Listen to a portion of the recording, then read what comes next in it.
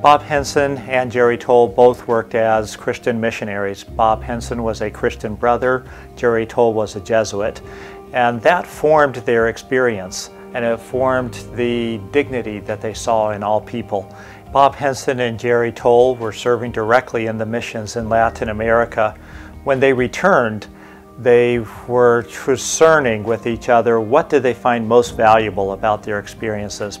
And their answer was the personal relationships, the people that they met there. Bob's experience in Colombia and in Guatemala of working with families, of going there thinking he was going to be solving problems and bringing solutions, but really having a conversion type experience there of realizing that a lot of the answers were already there. He was teaching at a very fine school, but on the weekends he would venture outside the school grounds into the neighborhoods.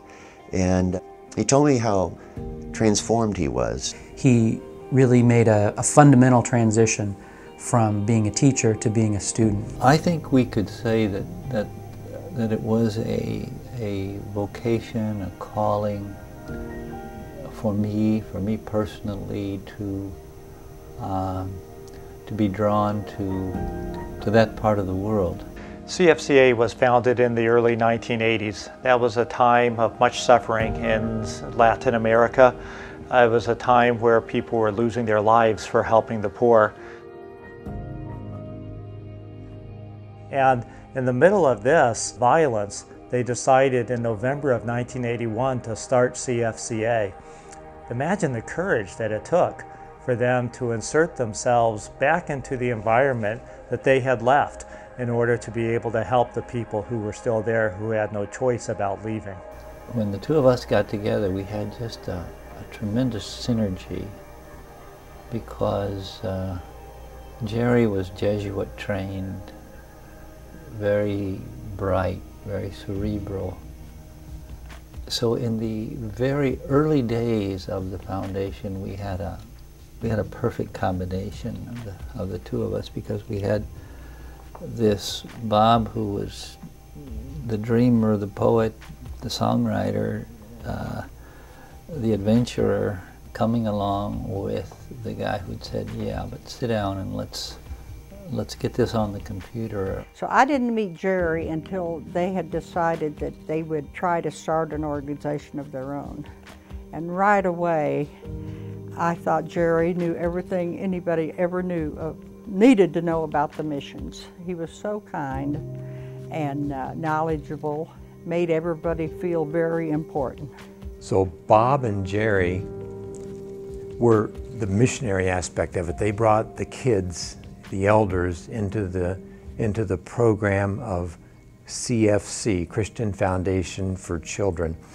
Bud and Jim brought those other aspects to the program, part of the organizational aspects and the spirit of it. So they were already familiar with what sponsorship was, so they went into the mechanics of how do you make this relationship happen.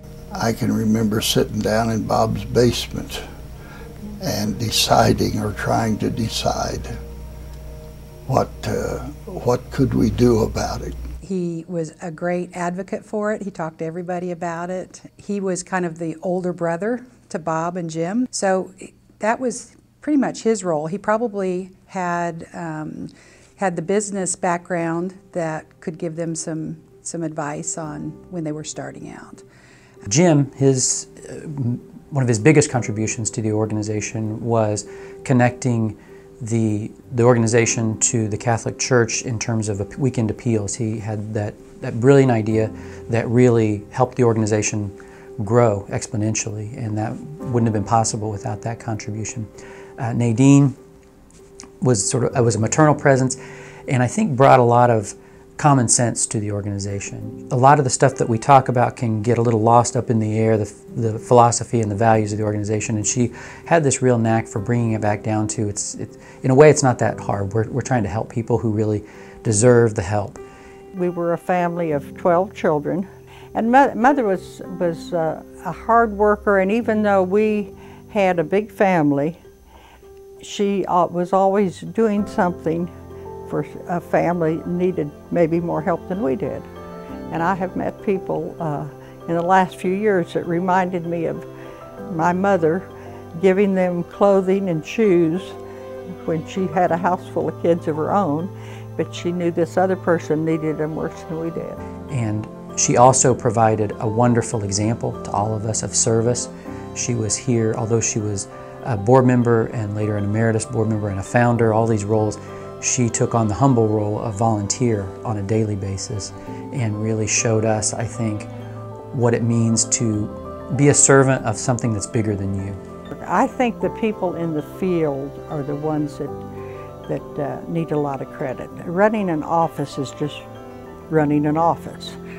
Bob mentioned this afternoon, the number of people that CFC employ is a godsend to them, and even like building that retreat house in Guatemala.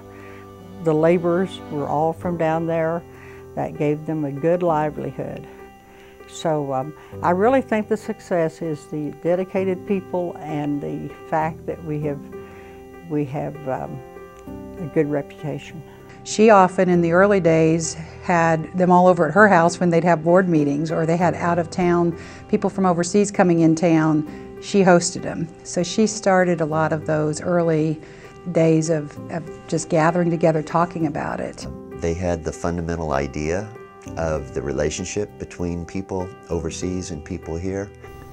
I had the great experience in Guatemala of working with the Maryknoll fathers and brothers and sisters. And one of the things that I learned from these great people was that enablement was important. They had also the philosophy that they did not want to dominate these communities from North America. From the beginning, they decided that they would not, they would collect the money, but they would let the people in the projects decide the best use for that money. That we foreigners don't need to dominate. We don't need to always be in control. That they are the focus, they are the future. And that's, I think, the seed that CFCA and then later Unbound grew from, was this sense that we are following the families rather than leading or instructing. Oftentimes, education, the opportunity to go to school, is a major factor. It's not just a feeding operation, or it's much stronger. A personal recognition and relationship between the sponsor and the child or the old person. One of the pieces that I noticed right away with the founders is that they weren't scared to argue about what ought to be, what ought to happen next, but then they knew how to keep that team together and to make it work.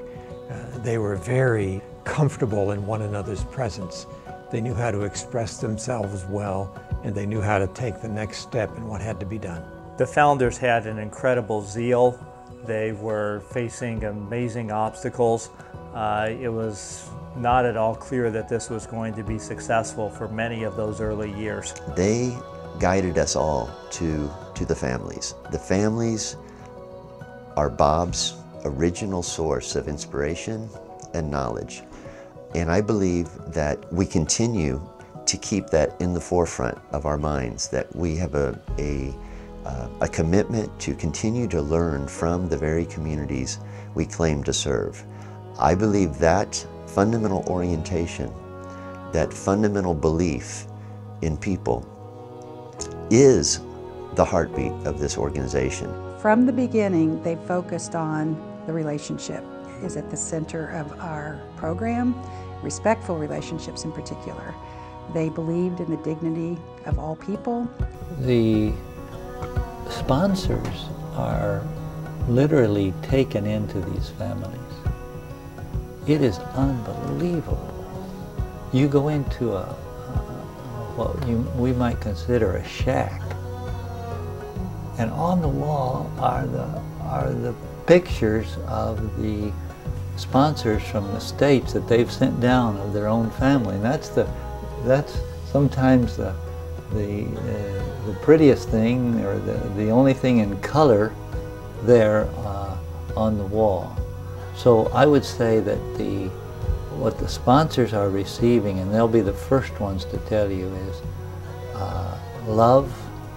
Matter of fact, sometimes the outpouring of gratitude is so great that the sponsors get on overload. And at the end of the day say, Bob, I can't take it anymore. I'm embarrassed, I just can't take it anymore. And I say, relax. I say, these people must thank. It's in their blood. It's in their creation. They must thank, and they're going to thank you over and over and over again. And you represent not just you represent all the sponsors, all the program, all the body of the sponsorship program. That means education and health and some housing. It represents more than just you.